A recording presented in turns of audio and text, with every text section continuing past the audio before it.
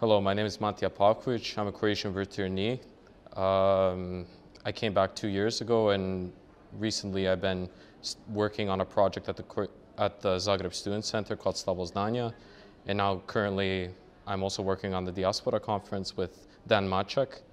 And what I would like to say to everyone that's out there in the diaspora is either watch online at cro-diasporacongress.com or to come to the Diaspora conference on the 17th and 18th of May of this year, so that we can talk about many of the different issues facing diaspora, as well as talk about the many opportunities that are presented at this point. And I truly believe that this time in Croatia's history is like the turning point for change, and there's a lot of people that want change in Croatia, and hopefully diaspora can be part of that change. There's many Croatians that live outside of Croatia that live in Croatia, and we have as much influence as people that live in this country.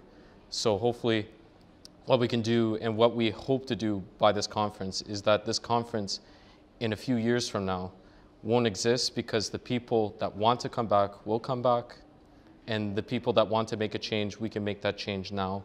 And the things that we talk about at this conference and the conferences in the near future will be our plan to change Croatia.